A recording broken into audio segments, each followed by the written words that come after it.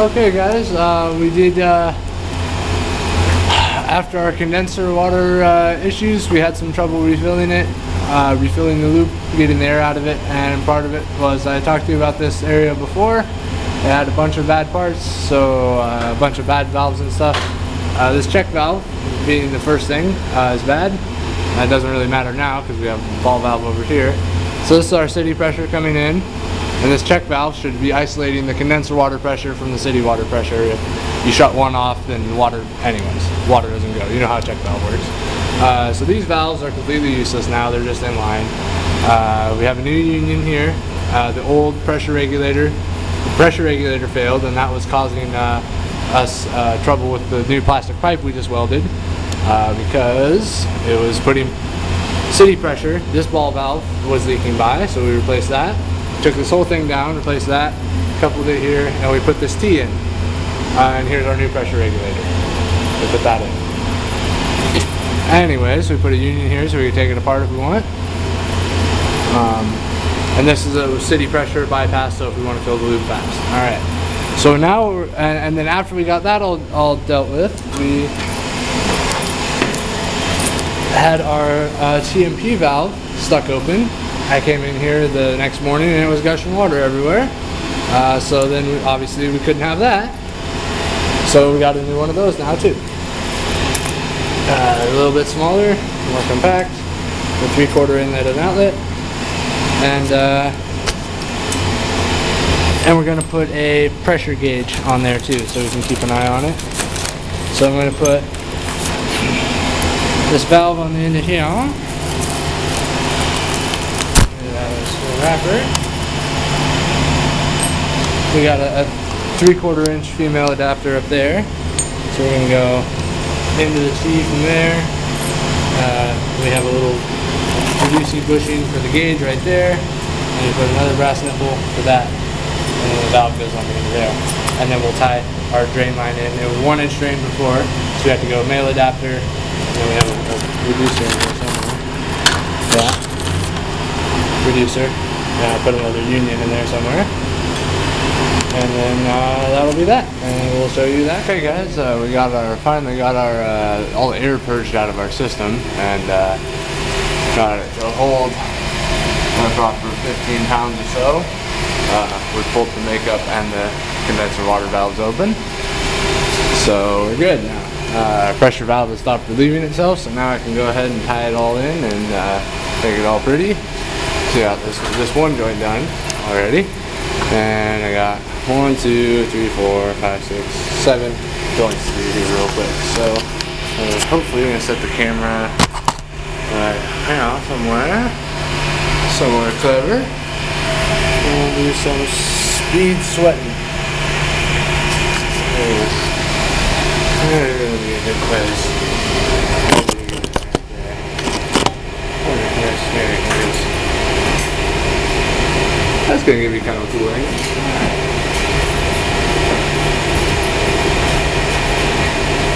I got one of those hat cameras ordered, I promise. Coming up soon. I got time.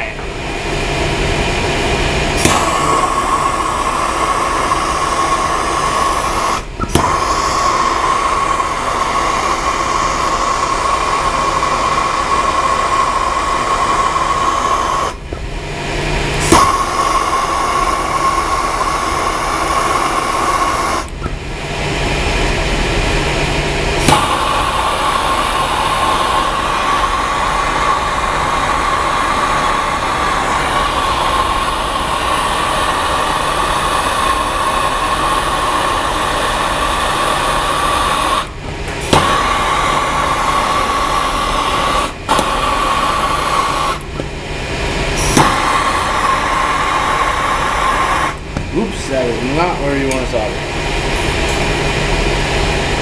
Alright.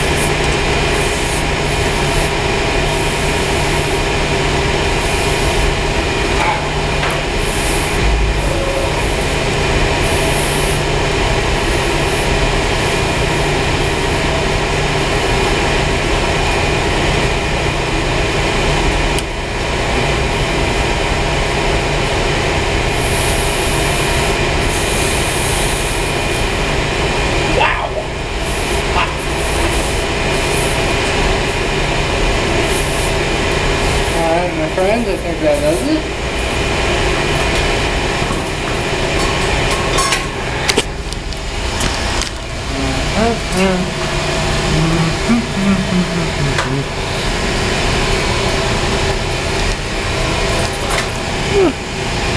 Not too shabby. Alright. So that's that. We got that tied in. Tighten that union, tighten this union. And we're done. We're back here in the boiler room and showed you something before. In the midst of all of our condenser water issues and whatnot, trying to get the system filled back up, and discovered a number of faulty parts, one of which was this pressure makeup regulator. Okay, so that guy's toast. Bye bye. So, and because you're under the gun to get the building filled back up and everything working again, I had to just run to the plumber's supply house and grab this regulator, which is very nice for domestic water, but not so much for hydronics. It's not very accurate. It's not repeatable, as you might say. Anyways, so this one is going bye-bye. We'll save it for something else, I guess. And we got a proper Bell Gosset regulator now. Set at 12 psi. So, but in the process of doing things correctly, there's always something fun. Not too hot anymore. And you see this one had these nice little sweat adapters. You went in between that and that, and there's a little O-ring in there. Had a nice little union on either side, built in. This one just has 3/4 pipe threads. Oy. So, to do things right here, we're going to put a union right here. Then we're going to put the union, reducing valve, and another union. It's the only way to do it. Kind of silly, but what are you going to do? So, we'll get after that. Yeah, so it's going to be a union, then a male adapter. I'll thread the male adapters into here ahead of time, of course. And then a union on either side, sweat everything together, and call it done proper. We got to get our relief valve on here, which is the proper one. Also, hydronic and proper and everything.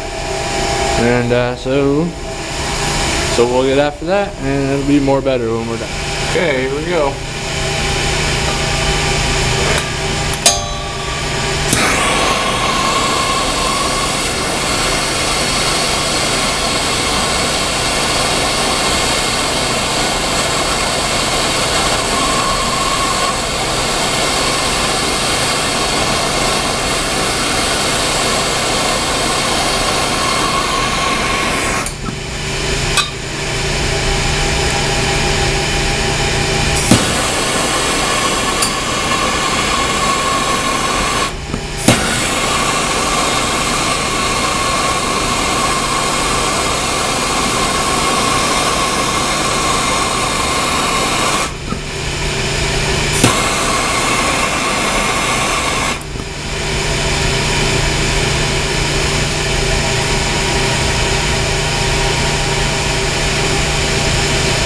I'm going to use up the last little bit of my red base solder here.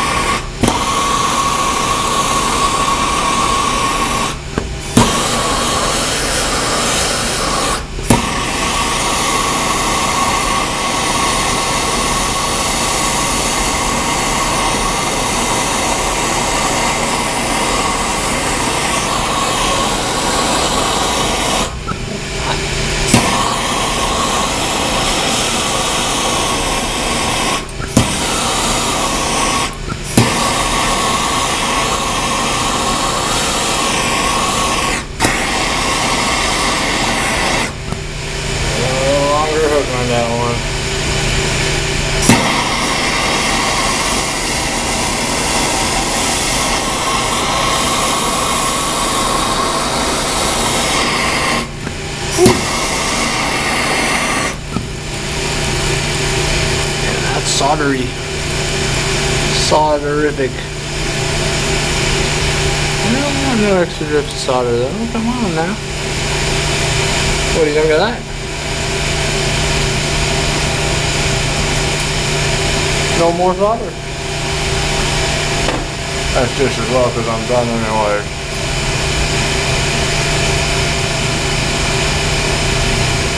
Go ahead and wipe all these down. Nice and pretty.